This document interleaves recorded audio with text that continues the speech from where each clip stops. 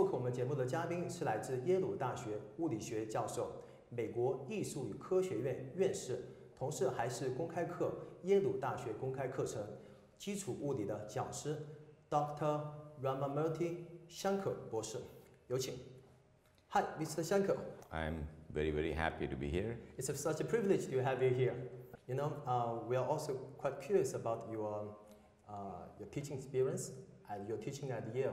Yale has been one of the most prestigious universities in the world.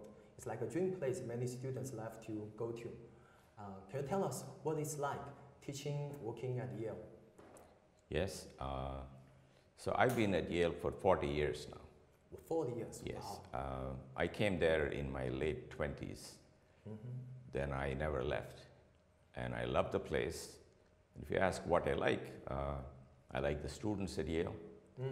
They're very broad, interested in many different things. And I learn from them just as I teach them, very curious. And Yale as a university is very supportive of teaching.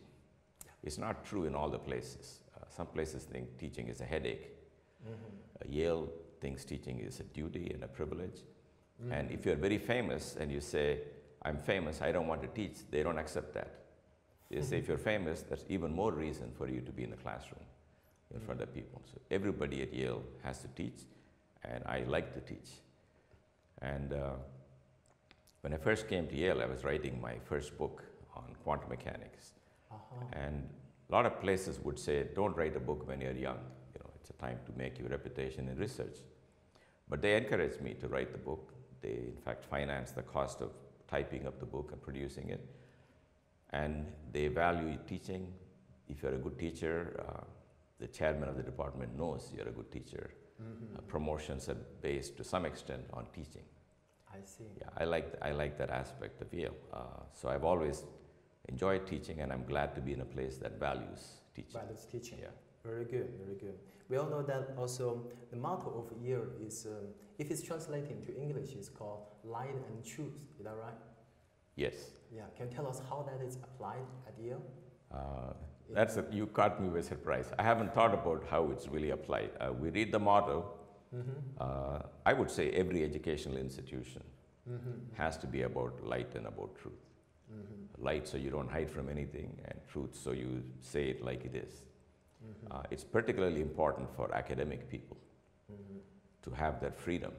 And this system of tenure in America, where you give a job called a tenured professor, they cannot fire you for saying anything. You may say something that's popular with your university, with the government, with your colleagues, it doesn't matter. You are free to say it. And that's part of light and truth.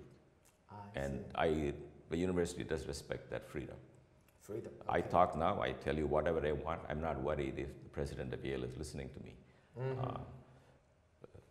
In my case, I'm not worried because I have only nice things to say about Yale, but even if I didn't, I wouldn't worry about it. That's the aspect of life at Yale and many universities I really like. And also the truth, as long as you are telling the truth. Yeah, telling that, you know, when you teach, you think everything you say is true. You don't have to lie in physics, but you can be wrong in physics. What if a student points out in the lecture that what you said is wrong? What are you going to do? You can tell him to be quiet, or you can think about it and say, you know what, you're right. There you're teaching them something more than physics. You're teaching them that the number one principle is academic honesty and integrity. And if I'm not right, I should be willing to accept that. And I try to show that even in these online lectures. Once in a while you'll find I'm making a mistake. And the students point it out, and I make a big fuss over that because I want them to feel that's good. I want them to feel, sometimes they try to catch me when I'm right, and I tell them, sorry, try again. But they always want to catch me when I'm wrong, and that's a good thing. So that's part of truth and light.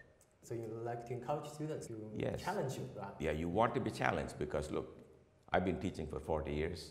After a while, the subject gets boring. You know, the same Newton's laws, the same laws of quantum mechanics.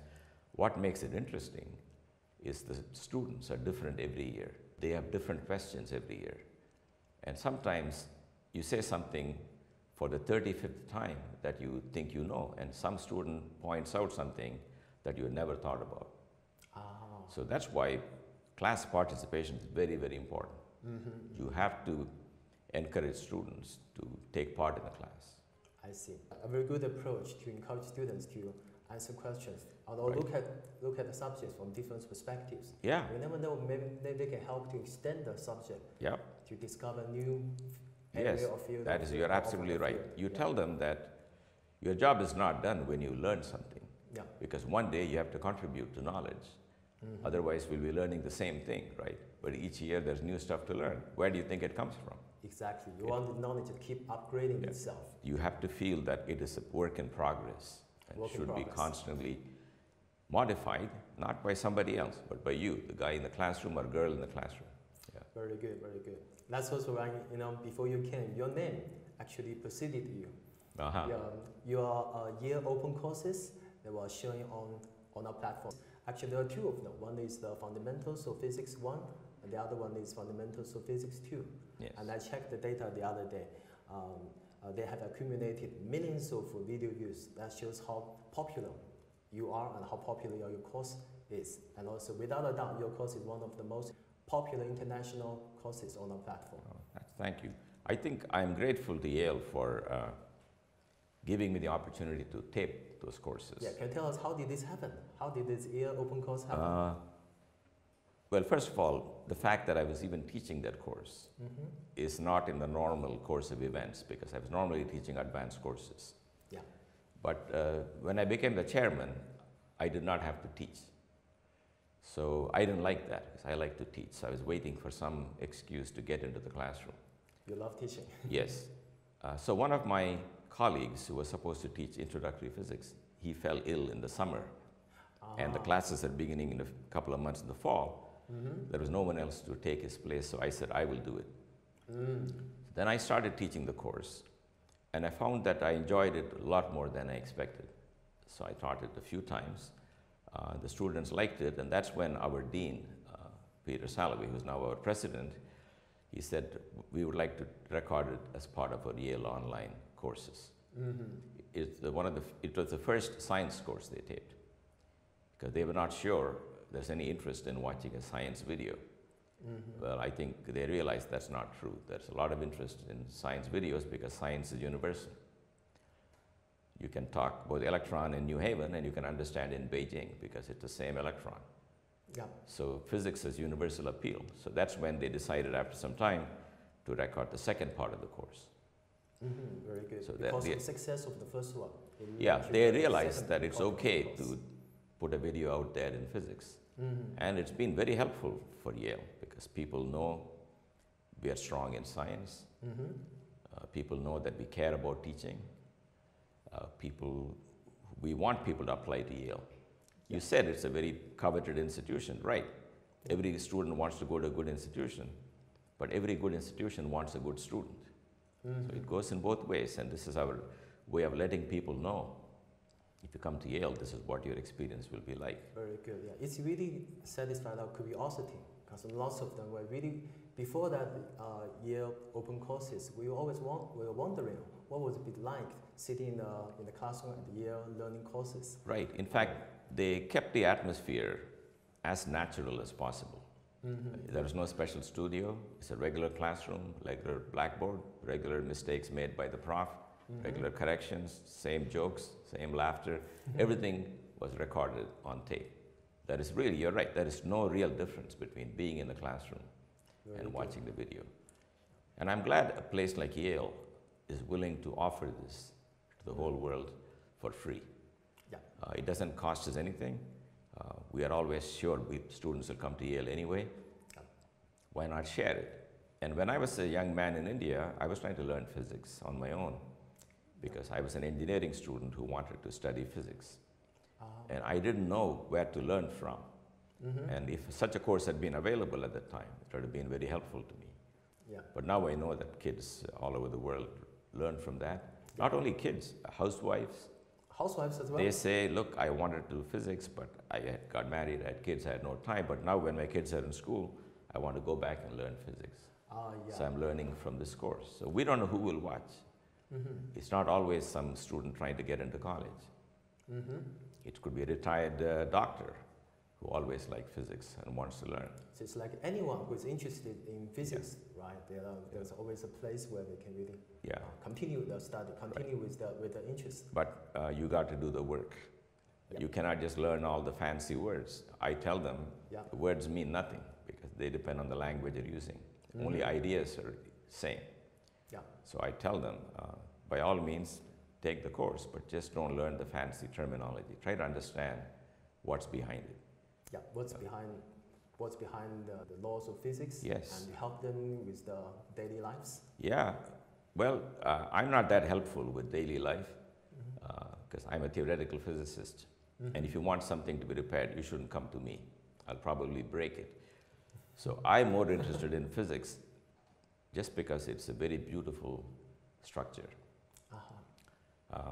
Art is beautiful structure, symphonies are beautiful. Physics as a subject to me is equally beautiful. It's beautiful because it has nothing to do with human beings, it's nothing to do with day-to-day politics and power struggle. It is something permanent, which is there, which is operating all the time. And we have managed to somehow find out what the laws are. And we find the laws are written in mathematics. And mathematics is in some sense a human invention. So the mathematics and the physics, they go together? They go together, and if you think that you can do physics without mathematics, it won't work. It's like saying, I want to sing in the opera, but I don't want to learn any language. You cannot do it. This is the chosen language, and you have to learn it. But once you learn it, the rewards are very high. Because sometimes the mathematics will tell you something will happen that you will never think of on your own. But it comes from simply solving the equation. Equation will tell you, besides everything you put into it, there is something else implied by these equations. If you look in that corner of the sky, you will see something. And you look there and you see something. For example, that's how one of the planets was discovered. They found out the planets were not moving according to the Newtonian laws. Then they figured there's got to be another planet which is disturbing these other planets. I see. It helps you discover new things. Yeah, then they figured out where should the new planet be to produce these effects. Then they figured out where it is and what radius it's at. They pointed the telescope, there it was. Wow. Now, how do you explain that? I mean, why should it have to be that way? What will you do if the planet's not there? Who are you going to complain to? But the fact is, it works. To me, the amazing thing is that such a thing exists, and it works, and we found out. Using the language of physics and mathematics. This is what I try to talk about in my course. It is not so much about how to compute things. It is important. If you don't want to compute, get out of physics. You should be ready to work hard, ready to compute. But to stop there is to mix some of the excitement. It's like learning the notes in music. But you listen to the symphony, it's more than the notes, it's something else that you appreciate, right? So you should take some time to appreciate how amazing it is.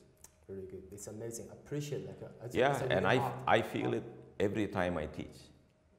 I never get tired of how wonderfully everything works. And every time I teach it, I derive the laws, then I say, this is how the equations work. Then I say, when you look at the real world, it follows this. And no matter if it's the 40th time, I'm still amazed. Wow. And I feel that, and I think that's what I relate to my students. Yeah, I can really sense and feel you have the strong passion. Yes, teaching. and that you have to communicate. A lot of people who took this course are not physics majors. Yeah. Some are going into medicine, some are going into chemistry, some are going into humanities. Yeah. But you don't have to be an English major to appreciate Shakespeare. You understand it, somebody. Same way, you don't have to be a physicist to appreciate the structure of physics. And I think it's more important to explain physics to people who will not be in physics. Because one day they will work in the government and they will decide whether we get funding or not, right? I see. So you have to tell the other people why what you're doing is worth doing. It's even more important to convey this to non-physicists. Excellent. That's good. That's why your passion and also your interpretation of physics really benefiting millions of users out there. And I'm saying even if they don't go into physics, it'll be helpful. Because one day you're working in some policy matters, right? Yeah. People talk about energy, people talk about radiation. You should know what they actually mean. Yeah, what's kind of behind them? Yeah, you should know at least something. If you've never seen it, people hear the word radiation, they'll say, oh, we shouldn't have nuclear reactors, there's radiation. Well, you should realize, yes, there is always radiation. What's the probability that it will affect you? Is it small? Is it zero? It's never zero. If you're worried about something that will occur with non-zero probability, you will do nothing. Yeah. Life is a calculated risk where you say, this is the probability. Should we do it or not? Then you decide. We can take the risk. Those things you learn by doing physics at least once in your life. Wow, wow. That really makes me even more interested in physics now. Well, I will see you in my classroom next year. I'm looking forward to it. Good. Okay. Excellent, excellent. And also, you also wrote textbooks, right? Which are of the same names as your courses? Oh, yes. Yeah. Yes. After I finished these lectures, I thought I was done. But the person who was very instrumental in this, her name is Professor Diana Kleiner. She said, why don't you write a book based on these lectures? Because when you talk in the movie, sometimes your handwriting is not clear. Sometimes you don't say it right. Then you correct yourself and you go back and change it. She said, how about a book in which everything is presented clearly and the equations are written legibly? Then you also think more and write everything more accurately. Why don't you do that? They had the transcript for all my lectures. They gave me the transcript. So I tried to write the book as if I'm still talking to you, the way I was talking to my class. So it's based on the transcript. I will always talk about me as me and you as you, so that we're still having the same conversation in the book that we had in the classroom. I see. And I've written 4 books, and I think I had the greatest pleasure writing these 2 books.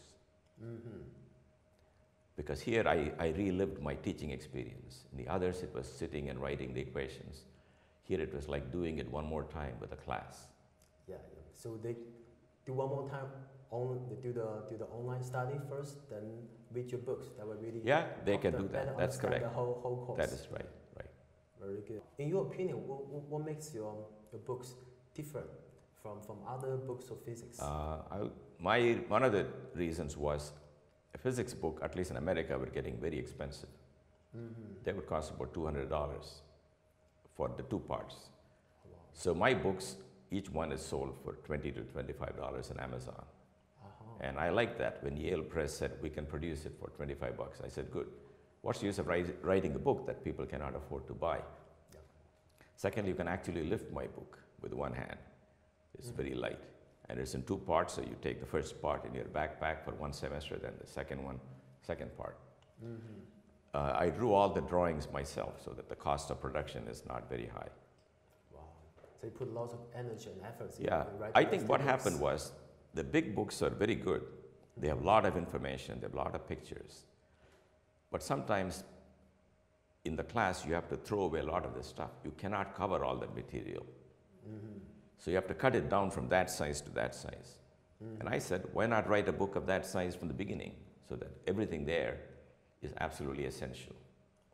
So just go to the basic idea and ask yourself, this chapter is this big, but if I had only 30 minutes, what will I say that will convey the main ideas?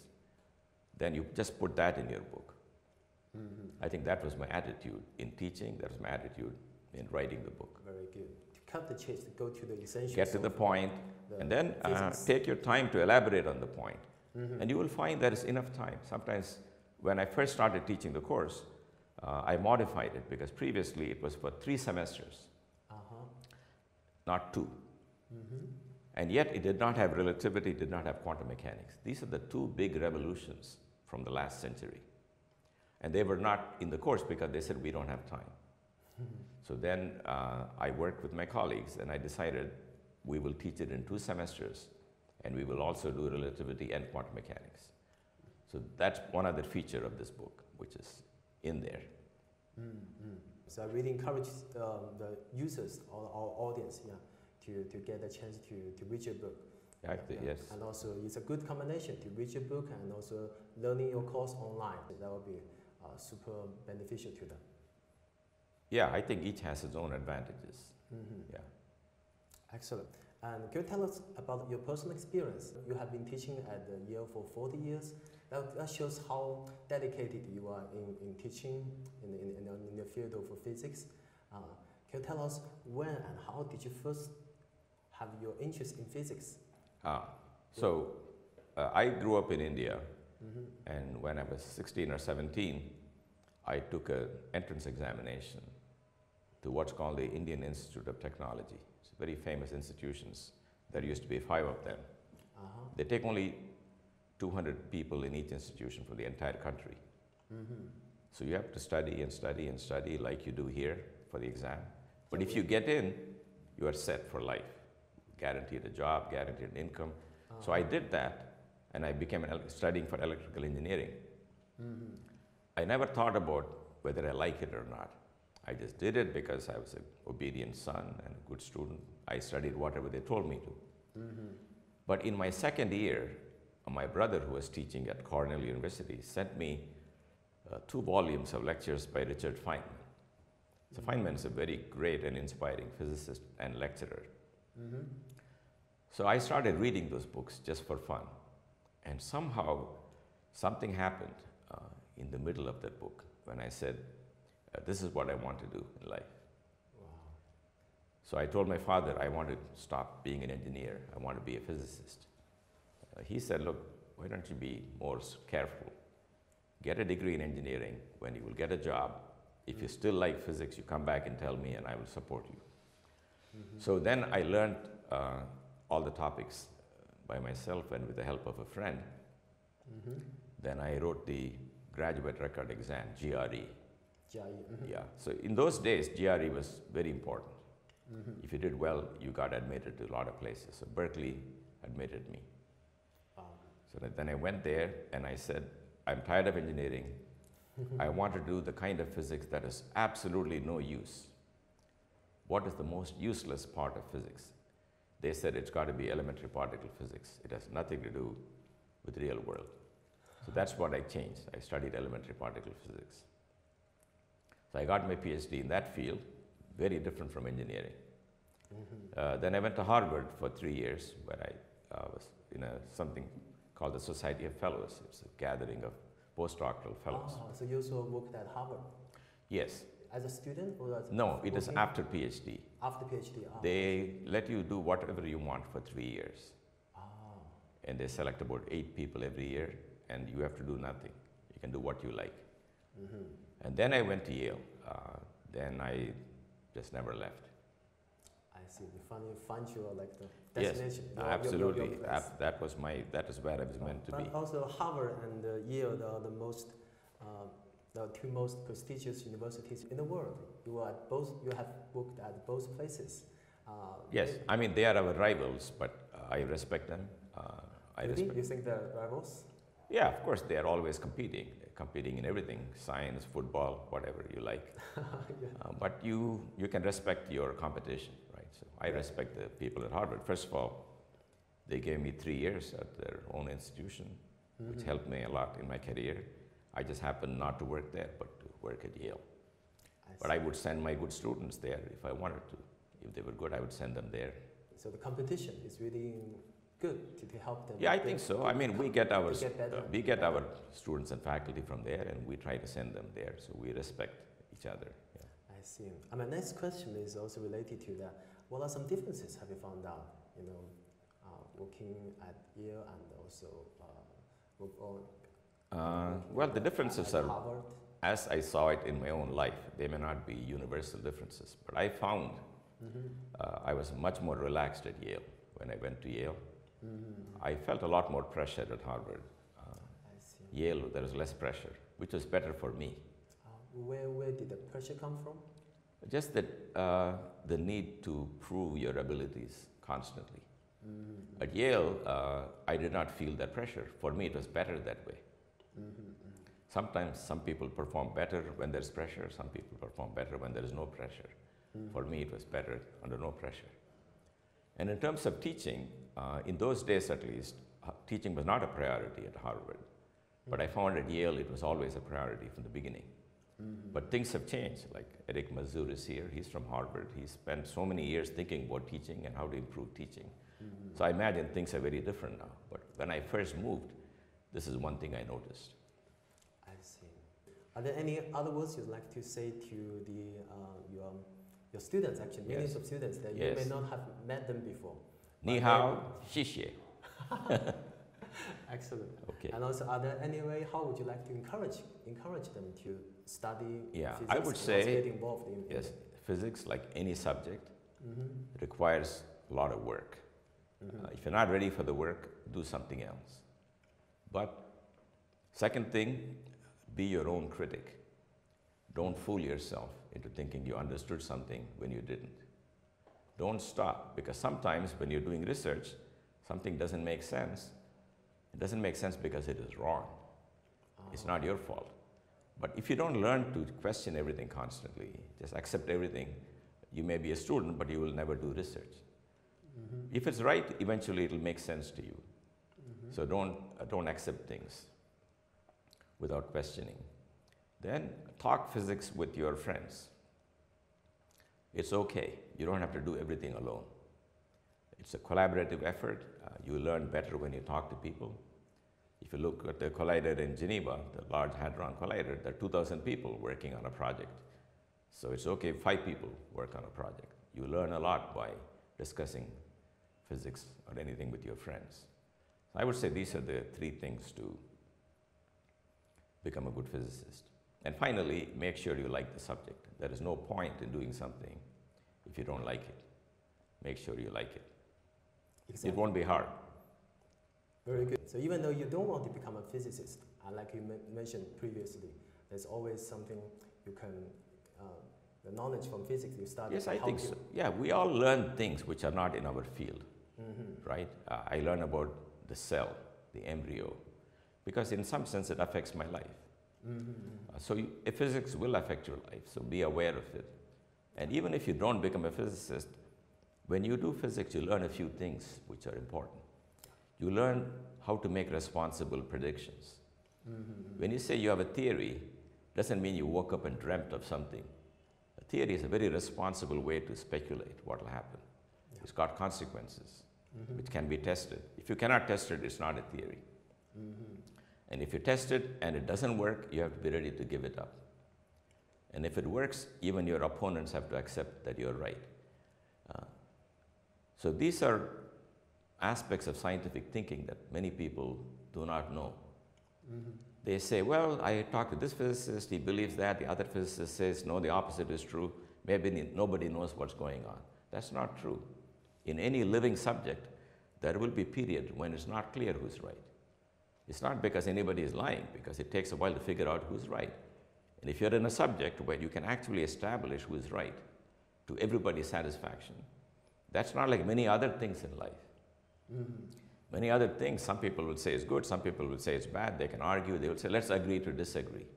In physics, you cannot agree to disagree, because there's only one answer. And one choice. And in the end, everybody has to agree. That's what I like about physics. Wow. In your opinion, what do you expect that's going to happen in the development of physics in the future? Yeah, the physics is evolving a lot.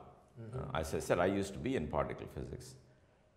Particle physics in the old days was concerned mainly with finding more and more fundamental particles by hitting protons and electrons at harder and harder forces and higher energies. There, I think we have reached the limit now. I think the Large Hadron Collider is about the most powerful machine I expect to see in the next 20 years. Maybe they'll build something more. But particle physics is very relevant in other areas like astrophysics. For example, in the early universe, you had much, much more energy than you can ever produce in a machine. New particles appear. Strings may be relevant. Strings may not be relevant in daily life or even at colliders, but they can be relevant in the early universe. So if you look at particle physics in that way, it's very relevant. But other areas, right now I work in condensed matter physics. That's the physics of superconductors and semiconductors and so on. There, it's a very different kind of challenge. In particle physics, you don't know who are the fundamental particles. You don't know what the forces are between them. That's what you're trying to discover. In my new field, like superconductors, everyone knows who the main actors are. They're just electrons. Everyone knows the force between two electrons, given by what's called Coulomb's law.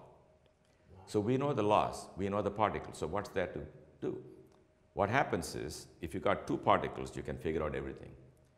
If you got a million particles, they will do something that you cannot simply guess, given the basic laws. They will do something very surprising, because when you put a large number of particles, because of the largeness, there's an unexpected quality to what they do. So a superconductor was a big mystery. Why does a material have no resistance when you cool it below some temperature? It was unknown for 50 years. 50 years is a long time in physics. Yeah. Bohr tried to solve it, Feynman tried to solve it. Nobody could figure out what it was. Then Bardeen and Cooper and Schrieffer, they figured out what it is. It is all standard physics, but you still couldn't figure out why, given those laws, this was the implication. For example, given the laws of physics, I can tell you how a cell would work. Given how a cell would work, in principle, I can tell you how you would work. But I don't claim to know I can figure out how you are thinking just because I know the laws of physics, because there's many steps you got to go through. And if you add the base simple laws, the complexity of the phenomenon, there are unexpected things. Wow. So that's the area in which physics will never go out of style. And finally, astrophysics is in a very interesting stage now. Astrophysics used to be a subject where not much was happening, but now it's very vibrant. Surprises are occurring about the expansion of the universe. The accelerated expansion at certain stages has been discovered. What's behind it? Should you modify the Einstein's field equations or not? That's a big mystery. There are particles like neutrinos, which are hard to see in daily life, but they can play a very big role in astrophysics. So it's a very lively field. I don't think we are going to run out of questions in the near future. Excellent. I can predict that's going to be more amazing things happening. Yes, absolutely. In the Yes, field if of people physics. think it is over, they are not thinking straight. Yeah, and also we encourage the youngsters, more youngsters who are interested in physics to get involved in this field. Yes, I would say one more thing. If they go to graduate school, don't jump into your area of research too early. Don't think you know what you want to do. You don't. Try to learn a lot of other things. Because very often the most interesting thing lies at the intersection of two areas.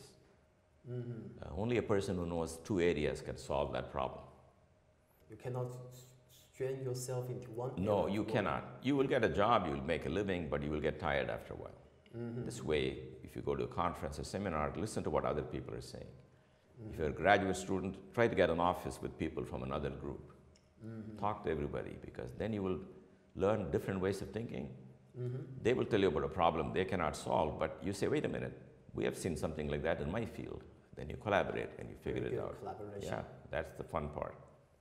Good, good. Very interesting. Okay. So it's like, there's some notion, old notion is like physics can be boring, but after talking to you, I say, physics is very lively, interesting. Very good. And very practical and useful. Right? Yes, it's both useful and beautiful. Yes. Excellent, excellent. Yeah. Thank you so much for taking the interview. It's a It is. real pleasure to have you. Well, I'm very happy to be in China.